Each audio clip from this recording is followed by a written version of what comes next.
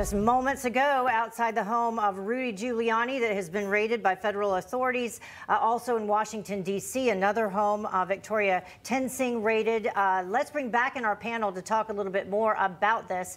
And I will go this time to Jesse Jane Duff. So Jesse Jane, obviously Andrew Giuliani walking in, very upset, saying that he thinks this is all political. Mind you, I'm speaking as a son and a concerned American. Anybody, any American, whether you're red or blue, should be extremely disturbed by what happened here today, by the continued politicization of the Justice Department. This is disgusting.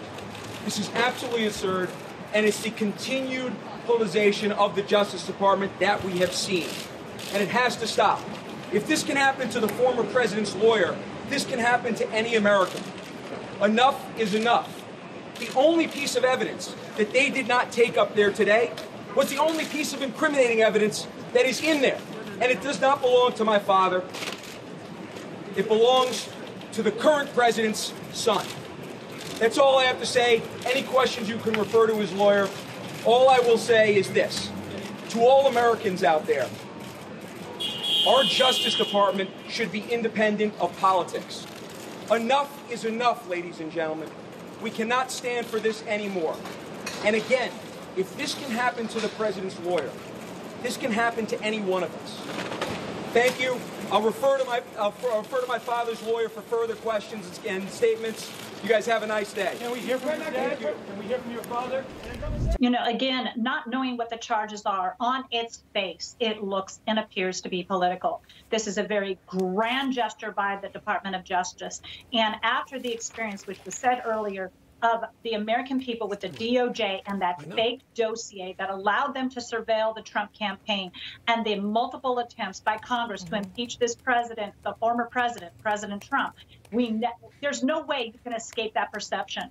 And what scares me about this so much is this is what we see happen in the governments that take over, that topple their democracy, so to speak. And when you're going after the top lawyer for the former president of the United States, it tells us that you're really going after and trying to disable the future opportunity of President Trump.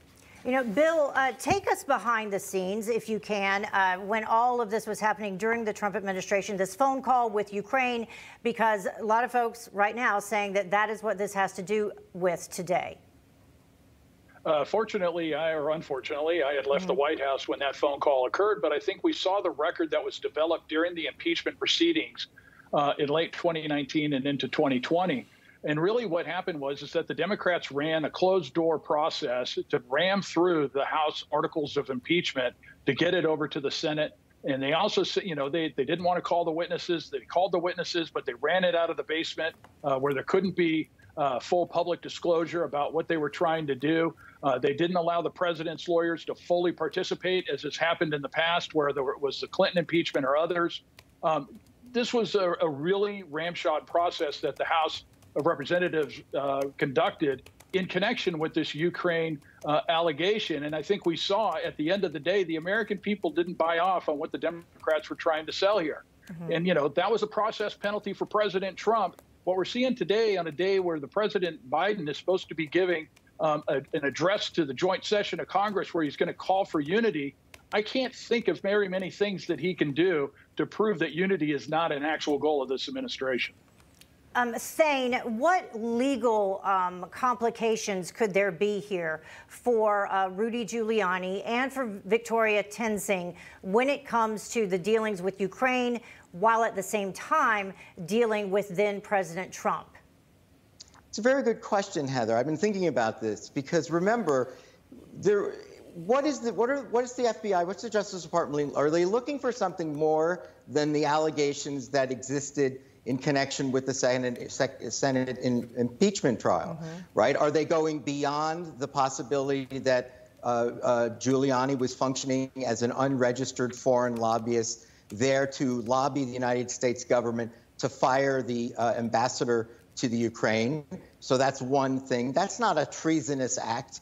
The second thing was, well, was he there as the private attorney for the President of the United States trying to convince the Ukrainians to conduct an investigation into Hunter Biden? Again, you know, as Bill pointed out, the Democrats did not develop an evidentiary record, right? They did not give this to the Judiciary Committee to create findings to give to the Senate. And then, of course, there were no witnesses. And then they just basically didn't have the votes in the Senate, and it ground to a halt. So is this basically Senate impeachment trial 2.0? Is that what this is? Because it looks like it. It looks like they're perhaps now trying to finally take the investigatory approach and look at the very charges that never weren't able to prove the first time. Right. Or do they have something else in mind? Is there something else that they would like to pin on Giuliani that we don't even know about? So legally, those are possibly the implications. But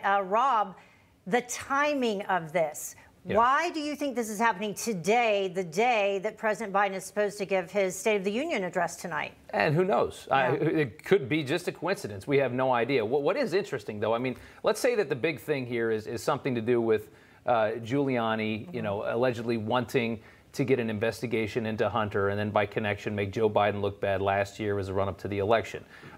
What's so funny to me is that now that we have this laptop, now that Hunter has essentially admitted it is his laptop, now that everybody knows it's his laptop, I mean, when this all started, the allegation came and everybody said it's a fake laptop, and everybody, you know, the left was incensed over this story because they didn't know what any of this was, and everybody was denying that the laptop was real. Now that you know the laptop's real, now that we've seen the Tony Bobulinski interview where he explicitly says that, yes, Hunter Biden's running around using his connections to his father, using the politics to try and get money out of countries that hate this country, by the way, places like China, which is way scarier, in my opinion, than running around doing it with his deals in Ukraine with the energy firm. But Bobulinski says that's what's going on, says that Joe Biden is in on the deal, knows all about it.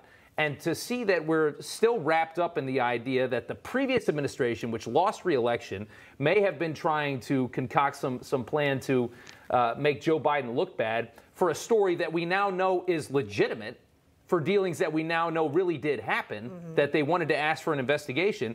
You know, it seems like they're kind of, you know, if the FBI truly was nonpartisan, it seems like they're focusing on something that's much less important than the big story here, which is potentially the son of the President of the United States has been doing some very corrupt deeds, trying to pull money out of places, again, like China, a country that does not like us at all and does not have our best interests at heart, has been trying to pull money out of there, and it's a lot of money.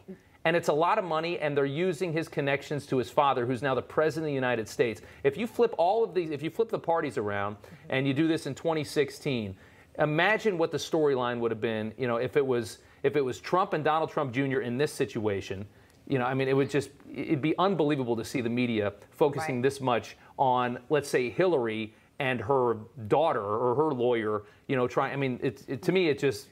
The stories, stories would not have been blocked by Twitter. New York Post would not have been forced to take it down. It's very political. It seems so political in nature. You know, Bob, and Hunter Biden is under investigation right now, though, for taxes. There's a tax investigation going on, so at least that's happening. And where's the status update on that, by the way? Maybe that's coming. But getting back to this, what's going on today, I wanted to ask Bill, who's behind this?